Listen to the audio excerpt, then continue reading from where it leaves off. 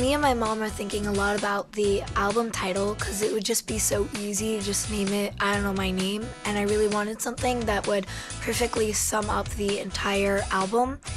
And we were going through a lot of thinking, and Simon was in a little bit of it because he said, you know, your voice is croaky and different, but that's what makes it perfect.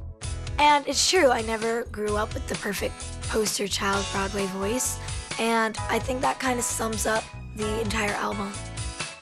Watch my videos and exclusive content on your TV or follow @MusicChoice.